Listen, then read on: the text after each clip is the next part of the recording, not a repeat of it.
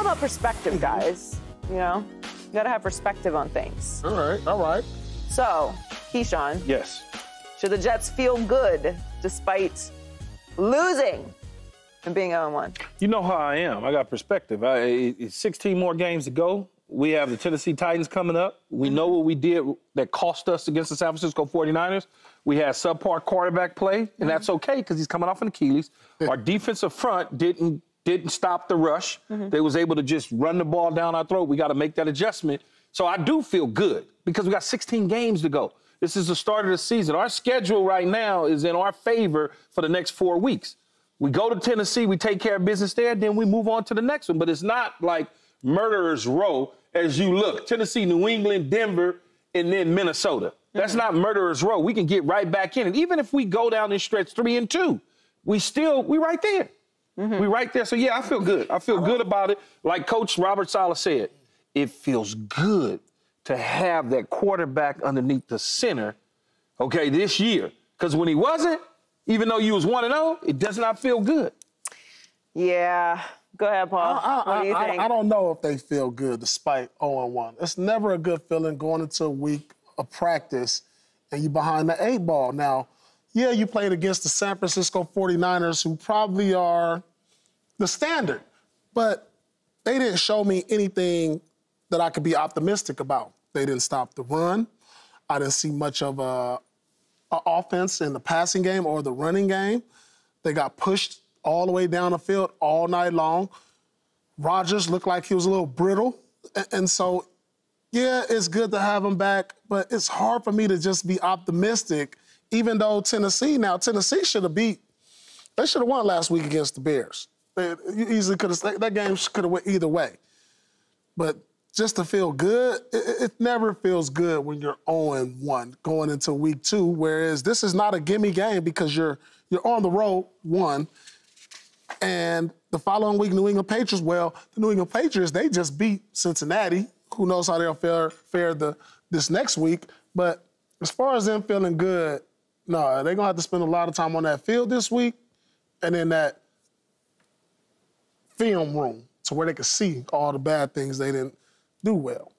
I do believe that he feels better after that loss than he did after the win last year. Absolutely, because your quarterback because he has Aaron Rodgers. Yes. Okay, so from that perspective, yes, from that very narrow perspective, absolutely, he is telling the truth. Yes. I believe Robert Saleh that he feels better today after that loss with Aaron Rodgers healthy than he did Aaron Rodgers out for the season, but they get the win in week 1 with Zach Wilson. I believe that. Should the Jets feel good despite the 0-1 start, outside of me believing what Robert Saleh said? Here's my issue with the Jets. Other than I'm a Miami Dolphin fan, go ahead. Okay, fine. But here's my issue, because I have questions. All offseason, right? Like, we knew Aaron was coming back. From the moment we knew Aaron wasn't retiring, he's coming back, he's going to be back on the field. Forget this Achilles, forget 40. Yes. We're doing this forever, right? We're going to run it back. Get on board. We don't need Aaron to be MVP level Aaron. We just need Aaron from the last time he played football, right? 2022. We just need a stable quarterback. We just need a quarterback that can get the ball to the playmakers, right? That's it. We can build on that. But my question is, and we talked about this before with Robert Saleh, the calling card for the Jets was supposed to be the defense. Right. So what happened? Right. Let's just take the offense out of it, right? Let's just put them over here. All right, the excuse machine has been fired. Boom, boom, boom, boom, boom. Yes. No preseason, Achilles. It's been some time since he played. Got to get on the same page with the teammates. It's week 1. Offenses are usually behind. Okay, cool. All that. What happened with the defense, though? I thought that was your thing. I thought that's your bag. Like, that's the thing, right? What happened to the defense, though? Are you asking me? I'm asking somebody because I don't understand how the Jets feel good going forward. Here's what I'm going to say. Knowing that the offense getting on the same page, cool. So here's what I'm going to say. Because I'm going to say preseason. I'm going to say tackling. I'm going to say training camp. I'm going to say all that. But when you break down the statistical side of the game and you look at it, they did hold them out of the red zone, out of the end zone a lot. They kicked 5 to 6 field goals, if my mind 6. Eight was a straight 6 drives for scores. So if you think about it, they tightened up when it got into the red or the green zone. They tightened it up a little bit. It's week 1, Joy. It's week 1. If you telling me this in week 5, you got me. But this week 1. But okay, so well, that's all because we I can point to many teams to react to. Though. But I can point to many teams. Jordan Mason had an unbelievable game. They ran the ball however they wanted to. They didn't get any pressure on the quarterback. No, they did not. They have so my question is, what is the Jets? What are the Jets? If the defense had a bad game week 1 and the offense had a bad game week 1, they don't have an identity right now. What is the Jets? They got to figure out their identity. You fix those small little problems and you try to come back in week 2 and 3 with a new retooled mindset to not allow those things to happen. I just said to you, if they allow Tony Pollard and company in Tennessee to do what Jordan Mason did to them in the 49ers, they're going to lose. They're in trouble. They're going to lose. And now we're going to have a different conversation because they're going to be 0-2.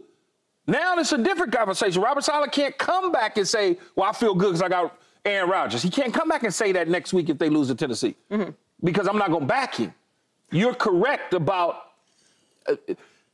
a coach that's a head coach, a defensive coordinator. You got the job because you were supposed to be a defensive mind, a master. And they've been consistently a good defensive team. But this is game 1. No Hassan Reddick. Okay, you start to try to now, your mind in the offseason when you trade for somebody says, we're going to scheme certain things around this individual. All of a sudden, he ain't there. So now you got to regain plan, rethink things, put somebody in that otherwise wouldn't even be in that position. So you got to look at all of those things opposed to just, the defense is bad, what's wrong with them? The Jets don't have an identity.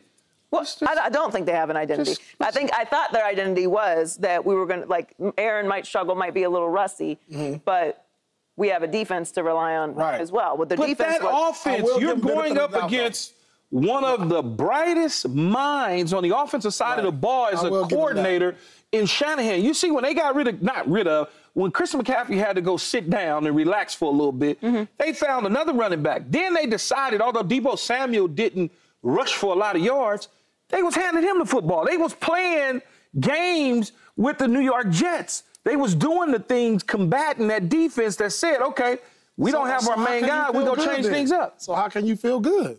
Because you got the quarterback. You got the quarterback. I don't care if he is 40 with an Achilles. Dude can play. He can play. Let's just let him knock some of the rust off. If they go 0-2. No, it's a different conversation. This season is. So we're just. It's a different conversation. Okay, so, all right. Well, then I'll ask you this. Are you on or off the Jets bandwagon? Because Aaron Rodgers had a message for bandwagon fans saying, quote, if you want to jump off now, jump off. But then don't come back. Okay. Don't come around here no more. Have you ever, That's how you're on the bandwagon? I'm on the bandwagon like this. Have you ever... Don't the corner too hard. I'm about to... Have you ever rode public transportation? Yes, of course. So you got on the bus in public transportation, and it was crowded, right? Yeah. And you sat in the front, stood in the front near, holding on to the thing near the driver. Yeah. That's where I'm at. Okay. Because when they go 0-2, they open up the door, I'm going to jump off. I'm sitting on the bike rack. Yeah, I'm with them. I'm with them, but if they go 0-2, I'm up there with the driver. I'm talking to him to see where the next stop is. The next stop is in Tennessee. If they pass, then I'm going to sit down. So you don't have a seat in the middle? No. I'm not going to get stuck on the bus. You're not comfortable? No, I'm not getting stuck on the bus. Yeah, I am not I'm in the car next to the bus driving myself. You don't like the Jets, though, anyway. I'm not on the bandwagon. It's not about liking the Jets or not liking the Jets. I had a great year with the Jets. My bandwagon year. It was an excellent year. They went to the AFC Championship game. It was a lovely time. Shout out to the New York Jets, Jets, Jets. But as far as being on the bandwagon, I just don't know what I'm on the bandwagon for. I'm on the bandwagon for Aaron Rodgers, who is going to be 41, coming off of an Achilles injury, and didn't do anything in week 1 other than one pass that really looked... a couple passes. Okay. I remember one really Aaron Rodgers-esque pass, right? So they had a nice drive. Yes. I'll give them that. They look like they're not even in the same space. They're not even in the same world as the San Francisco 49ers right now. And my issue is, if the aspirations for the Jets were just make the playoffs, which I think is... No, it's not. I think that's what it is. Exactly what it should be. If that's the aspiration for the Jets, I'm cool. I'm on the bandwagon for that. But it's not. So when you come off of week 1 against a team that was just in the Super Bowl and that's how you look, you did your big list. And we were talking about the Ravens. Let's be fair, though, y'all. Why we got to be fair? Because the 49ers are going to make a lot of teams look like that. That's because they are the ones that we should be talking about making Super Bowl runs. Everybody can't be in this Super Bowl conversation. This is New York, though. It's the Jets. I hear you. It's the 49ers. We get it. You said it's when New you York bring and it's Aaron the Rodgers Jets. over, this is what you Super Bowl is what they think. Of course, 100%. You still feel that way. I don't play for them. But I'm saying you still confident that I never said they're going to the Super Bowl. I'm trying to convey to you and get you to understand that's their mindset. When you bring a guy over and you pay the money and you do what you did to get him, when you could have had other quarterbacks, but you elected to allow those other quarterbacks to go to other places, and you wanted Aaron Rodgers, you allowed him to bring his own people. You allowed him to basically hire Nathaniel Hackett as the offensive coordinator who he was with in Green Bay that he was supposed to go with to Denver. Instead, Russell Wilson went there and he stayed in Green Bay. That's all I'm saying to you is that you don't pay a guy that type of money to make the playoffs. But you know what they do? You know what they do? They pay people at major events to be seat fillers. Oh, so he a seat filler? Is that all? I'm just saying. You know, but go there for a certain amount of time until somebody else come and sit down. Their expectations should be Super Bowl. I'm saying my expectations for them are not Super Bowl. I don't think mine is Super Bowl either. I think they might make the playoffs. What's the biggest key to the Jets turning it around in week 2? Well, let's not try to duplicate week 1. If you, the quarterback, the guy we just talked about, can have a great week of practice this week, connect with the receivers and Mike Williams, get him involved, start to move Garrett Wilson around a little bit, give the football to Breece Hall a little bit more, play solid defense much better than you did, that'll be a big turnaround for them. You can't lose regardless. They can't. They can't lose because what will happen in New York is if you go 0-2, it's not going to sit well with the New York fan base, the New York media. Now all of a sudden you get all this negativity that comes into your locker room, and now everybody has doubt about if Robert Saleh is the right guy. Did we make the wrong move going and paying for the quarterback? So you don't want that. You gotta even the score and go 500. I think all the pieces are in place. I mean, before the season, you said, all right, they're gonna have a top-tier defense. And so we asked, what do they need to do to turn it around? They need to change their mindset. To me, I saw a team that got bullied, they got ran over, versus a team that did pretty much anything they wanted to do. Don't do that now, to a lot I think of people, the talent is there, though, but the talent is supposed to be there. So you change your mindset. You look at that tape this week and say, this ain't supposed to be happening to us. Look who we got on the defensive side of the ball. Look who we got as our quarterback. Look what we put together this year to make a run. Change your mindset. Yeah, I understand. 49er is the class, maybe. But the 49ers aren't the Super Bowl champs. They went to the Super Bowl, but they're not the champs. They got to change their mindset. I think they should give Hassan Reddick a call. They should have did that. If they weren't doing that mid-game. They should have did that when they was on SFO tarmac up in San Francisco. They should have been emailing his agent, telling him, hey, we land at 2 a.m., we'll get back to you. They should have been doing all of that. Make sure you get through to Hassan Reddick's agent. Yes. Outside of that, I think they need to establish the run game. They didn't really do anything to get super excited about to me. No. I didn't see anything that was like this is going to be their calling card. They didn't run the ball well. They didn't stop the run. They weren't good in the trenches. Aaron didn't look great. There was their stars didn't shine. There was nothing about that performance from the Jets that I felt like you could build on. So, all right, throw away the tape, watch the tape, man, and then throw it away and start over again. See, it wasn't that bad. It wasn't that it was that bad, but you're not in the same not in the same class as the team that you were just up against, and that's a team that's really going for the Super Bowl. And if that's what your aspirations, that's not going to be up against them. But your aspirations are to go there. So if your aspirations are to go to the Super Bowl, and that's how you look against a team that you would be playing against because they're in the NFC. I understand it's week 1. Without their best offensive player. The Super Bowl is in like week 21, okay? That's something like that, 21, 20 weeks, whatever it is. At the end of the day, it's week 1. I hear you, Key, but what did you just say?